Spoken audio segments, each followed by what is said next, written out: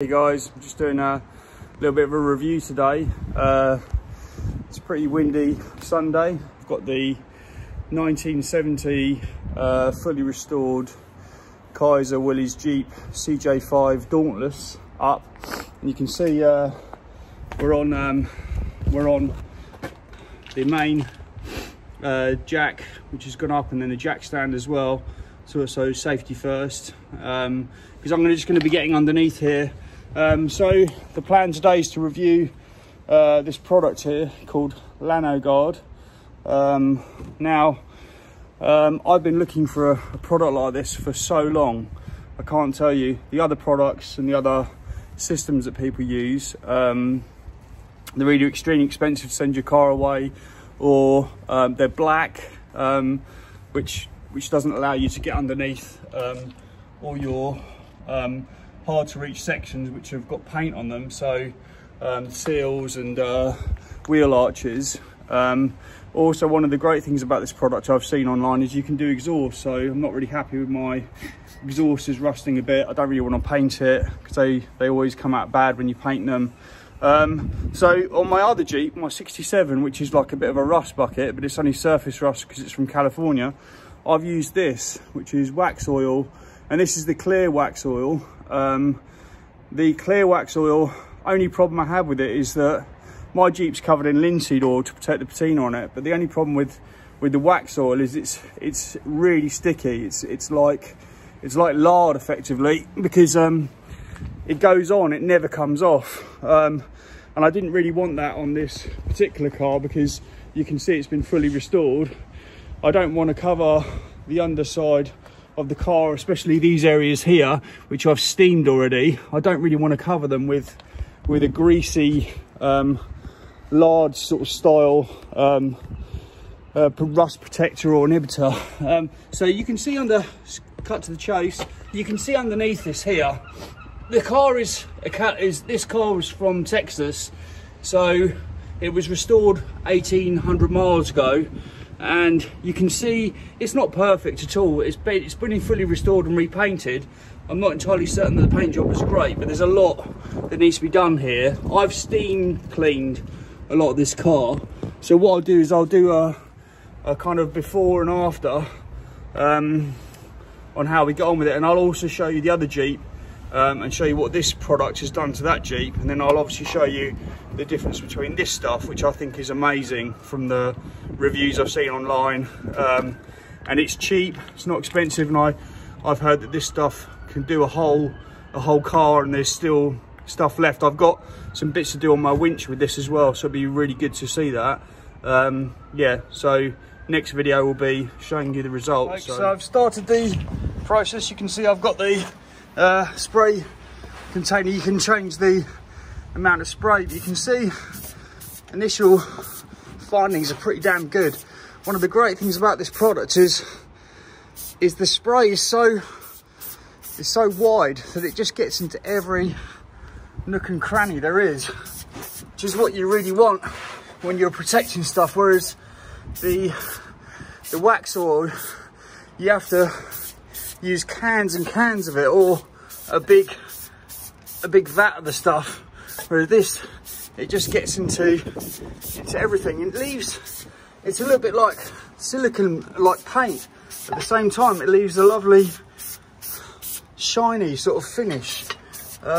Covers everything, and it kind of, if for those of you who've got cars like me where they're not perfect, you know, the chassis underbody isn't concourse condition, it looks like it brings it back to a nice, even if it's rusty, a nice finish. I use too much, and that's because I always do with everything. I go over the top. It's all or nothing with me. But for other people who are probably a lot more organised with what they do, they probably get a lot more out of this gear than I would. But it's pretty good. Not a good idea to spray it on a windy day like today, like I've done, but it looks pretty damn good stuff. And I'm hoping obviously to see what it looks like when it dries. But yeah, so I mean, you can see where I've got a little bit of paint there cracking off, so it's ideal just to obviously seal it all You can see I've got a little hole there. There's some, that's where obviously I believe the paint job in this car wasn't perfect, even though it's Texas based. I can tell obviously from the bodywork as well that on the top side that it wasn't a great job, but best to seal it. I'm by the coast, so that's what I'm doing today. Good about the end nozzle here is that you can if you're looking at long reaching areas where you can't really get onto, the nozzle, you can change the settings on the nozzle, and you can make it a more fine spray or a longer reaching spray, which is ideal because there's so many areas in this car that you can't reach with just the fine spray, which is pretty damn good. And again, it's great for these nooks and crannies on the car. I think that seal is pretty done. Yeah. So quite incredibly, I've completed the entire car except for just the front, just past the front wheels, which I'll need to probably jack up the front a little bit and have a look under there because you've got all the areas underneath. But quite incredibly, I've actually got almost well, I'd say just around about half the canister left, which is incredible for me because I'm not used to that. I'm used to going back to Halford's 6 times in a day and restocking whatever it is I'm trying to do. So I'll just give you a little tour and show you what I've done so far. So everything you can see has been literally caked in stuff, which is great. It's got in every nook and cranny. The only thing I'd say about this product is obviously it's amazing, but the clear differentiator in this product to everything else is the nozzle. The nozzle is incredible for getting in every single bit. Luckily, I've got like a U-shaped chassis, so that you don't have to feed it through. But even if you did with this nozzle, if you had to get through little holes like you would, this stuff sprays so fine. You can have it spray so fine. You don't need those applications where you're feeding it through like you do with the other rust inhibitor products. So if you look underneath, I mean, everything, it's in everything. One of the great things as well is it's in all the springs. It's got into all the moving parts, which is fine to oil them. They're not, you know, one of the problems you've got with things like the handbrake levers and all the other all the other moving parts is they're never really oiled. This stuff isn't oiled because it dries, but it's quite nice knowing that it's dried without slipping, or it's going to dry and it's going to come up perfect. So I think it's a good product, and you can see it's gone everywhere. I mean, I've done the exhaust, I've done everything. So there's a few bits obviously that will probably stick out after I've completed the whole car, and of course you can go back because you've got plenty left over. When it dries, you can get in some of the places. You can see, if we look close there, you can see I've just missed the back part of that area there, and I'll just go back and go over that again. Worth doing it on a sunny day as well, because obviously you've got a lot more light. I'm around the back here of some big buildings, so you can see, yeah, it's looking pretty good. And like I said, it's got right into all those nooks and crannies. It's not nasty products like the other products I've used before as well. You know, I've got the goggles on, which I would recommend using, but it doesn't, because it seems to be an organic product, it doesn't, when you smell it, it doesn't smell bad. It doesn't smell like the other product, which you're like, I've got to wear a face mask with this stuff. This stuff is toxic. This smells really nice. It's a little bit like putting the linseed oil on my other Jeep. It doesn't smell like that nasty petroleum sort of based unnatural chemical product. This smells really good. So yeah, I think it's and obviously the finish is great. I mean, I don't need to paint my chassis. Why would I bother painting my chassis and having the underside done? The underside, you can see here, look, this was pretty bad, but I've got right in the crack there. I've no idea how this happened. You know, this has got 1,800 miles since a respray, and it's a Texas car.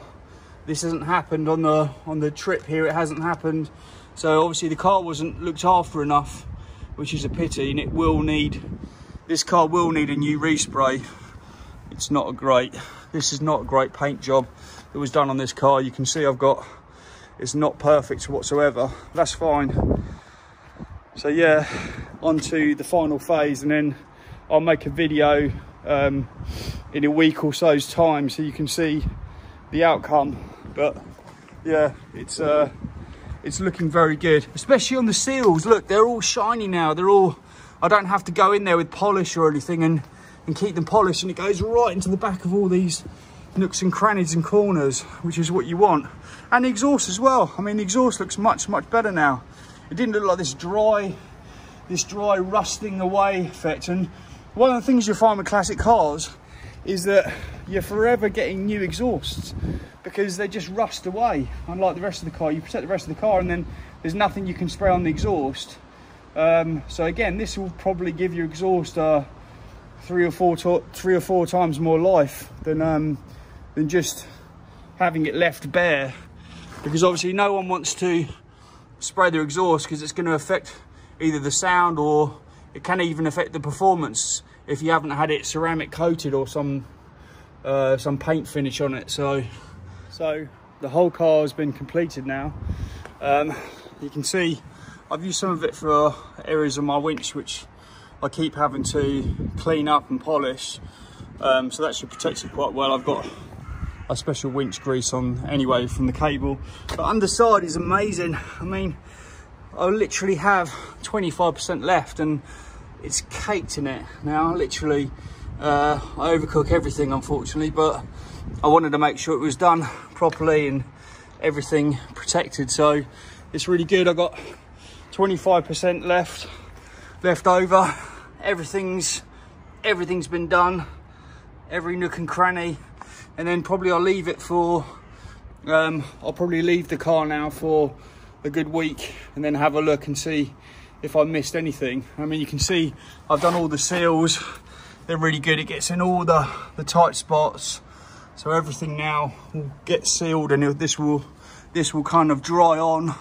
I've got inside all the L-shaped, or the U-shaped, sorry, the U-shaped chassis.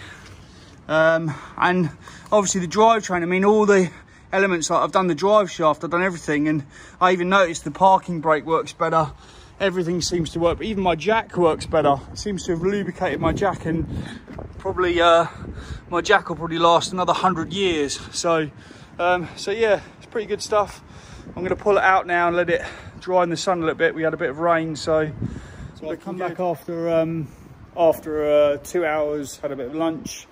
Come back and you can see already that it's got this lovely, everything's kind of drying lovely. You can see the shackles, they look like they've been painted. And the problem you've got with all these parts like shackles and things is that you with shackles and all these parts is you end up spraying them black, and then you lose all the coloration and all the bolts and everything, so it doesn't really look like a proper resto job. You look like you just completely caked the car in black, and all the chassis and everything's looking great. The seals, it's all I mean, it's not drying yet, but it seems to be getting there and looking really good so far, so I'm really happy with that. You can see the underside, there's some yeah, it's looking really good. Another thing I noticed as well is that everything appears to be got some rain now. Everything appears to be there's no squeaking anymore. I mean, I know bearings and stuff, you shouldn't be putting this stuff on them, but I did look online, and one of the good things about the product is it's great on moving parts like chains and everything. So if it's freeing up everything, there's no squeaking anymore. If you guys drive old cars like I do, one of the things that annoys the hell out of me underneath them is things that squeak, or you can hear where rust has got onto things, and you've got moving parts or springs or shocks that are not and they can kind of cause a lot of noise from movement. So I've noticed with this car, since turning the steering column and driving it back round again and circling with it, that nothing seems to be making any of that shackling noise or that rubbing anymore, which is great. So you'd probably get the same thing if you put the Waxoyl on as well, but it just seems a lot cleaner. What I'll do is my final video, when I come back and have a look in a week's time, is I'll pull the other Jeep out and I'll give you guys a comparison between the Waxoyl, the clear Waxoyl, and this stuff as well. Obviously, once this is set, the Waxoyl has been on the other Jeep for, I think now, at least a couple of months. And then obviously this stuff looks like it dries a lot quicker. I mean, Waxoyl just doesn't dry, it just stays on forever. So yeah, so I'll do another video. Great thing also about this product, unlike other products I've used, which are kind of petroleum based and they're flammable, this is a completely natural product. So when I opened my garage and I walked in, it smelled like it would be in if you went into kind of like a wood yard or something like that. The product smells, it smells really good inside. The garage smells really nice. It doesn't smell like you've got some petroleum based product that, you know, might be flammable, or which other products they just didn't smell right when I put them on. Also, so that's one of the great things as well, is that when I turned the car around and brought it back in the garage, you can smell obviously the products getting hot on things like exhaust pots and things, but I didn't worry about that when I put it away when the car was hot, because I didn't have to worry it was going to catch fire, because the product isn't flammable. So that's fantastic as well, you know, because the last thing you want is when you're putting on some kind of protectant and it's touching hot parts that are coming off of either, you know, it's nowhere near the heads. I've not put it anywhere near the headers, sorry, but it's on the exhaust manifolds. It's on some of the heated parts where you have overspray. You don't have to worry about that. You don't have to worry about the car sitting in the garage and the engine's hot and you've got this product on. So as you can see, beautiful English weather.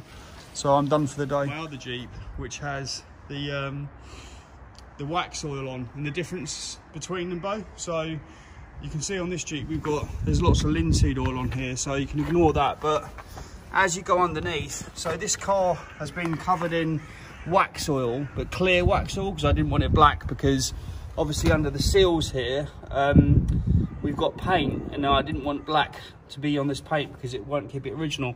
But you can see the difference. So this is, if I put my finger across a little bit of the Waxoyl here, you can see it's like it's a gooey sort of waxy kind of finish, and I mean, it's a really good protector if you want to protect your car well from the elements. Just like Lanoguard, it works. But the problem is, as you can see, I mean, it's got all up in here, it just comes out a bit like lard, which is fine because it does a great job. But in terms of, you know, the way it goes on, isn't as fine as the Lanoguard, but it leaves this kind of waxy, lardy kind of finish. I mean, if you use the black one, I'm sure it's just as good. And you can see, okay, up here in the seals it does, and in the back of the car it does a good job. But you can see on the chassis, as it dries, it kind of leaves this this coloration here. And on the front, you can see, as it's gone on, you can see where potentially it's a bit thick again, but it's you know, it's not a perfect finish. I would have much preferred to use the Lanoguard on this. You know, not that I'm putting down the Waxoyl, because there's probably thousands of people out there who tell me that no, Waxoyl is amazing stuff, which it is, but the finish, it's, you know, it's not the same. You know, it's not like a paint finish, you know. So that's I've also put some here. You can see I've sprayed some in here in the hard to reach grille parts of the car to keep some of the paint protected, rather than just the chassis. So that's the difference between the Lanoguard and this, which is the Waxoyl. Hey folks, so this is the final video in the review of Lanoguard. So it's been 7 days approximately since I started working on the Jeep. So I'm going to give you the final preview of how it's come out. So jacked the car up. Someone's been cleaning around here this morning with shampoo, so it's not ice. So yeah, just look in the engine bay. So as you can see, I sprayed down here, and you can see quite in detail how the Lanoguard's gone all the way on the chassis and all the parts. You can see there as well. It's got an amazing finish, saving me to actually having to paint everything as well. And you can see again on the other side of the engine bay here, it's got a fantastic finish, which is obviously better than paint because it's protecting it constantly as well. And then if we go forward here, I've used it on certain areas near the winch around here where I didn't really want to paint it, and inside the U shape of the chassis. So underneath the car, and this is incredible, if we look at all the suspension areas, the axle, everything which I sprayed, the leaf springs and these shackles are amazing, because what I normally do with cars is I spray them with paint, and you have to, unless you're really good at covering all this stuff, you have to spray with everything. And obviously once you get paint and everything, it never comes off. So you really, if you wanted to repaint the chassis here, all your suspension, your shocks and everything have to be covered. So that's the underside of the front there, which is great. And then you can see all the way here, all in the seals. You know, you don't have to change any of the colours. You don't have to, you know, put any protective coat on the car when you're painting, because it's not paint. And then if you look at the chassis, look at that. That's an amazing finish. That's better than paint, effectively. And when you touch it, obviously you can feel it's protected. You can feel there's a layer on there and then underneath here where I steamed, you can see areas where it's all got into everything because of that nozzle. And it wasn't perfect under this car at all, but towards the back end here, if anyone looked at this at a car show or anything, they'd think that I had the chassis professionally painted. So for me, it does two things. It protects your underbody, covers all your leaf springs and all your chassis areas in this fine protective coat, which is excellent. And then also you get the great show kind of finish on everything, which is amazing. And then the other major benefit of the product, which I found, is you always find with these products that you end up having nothing left over, or you have to go and restock. So if you can see in the light here, you can probably see, so I've used, and I used loads of this stuff. I mean, I used way too much. I've got just almost close to, well, a quarter left. You can see that. You can see there's a quarter left in there. So I've got some left over to play with. But if you were a guy that really knew your stuff with restoring cars, you could probably get 2 cars out of this whole spray. So yeah, so 5 stars on the review there. If I do another car, I'll definitely be using it again. Yeah, so that's the final coat, which is great.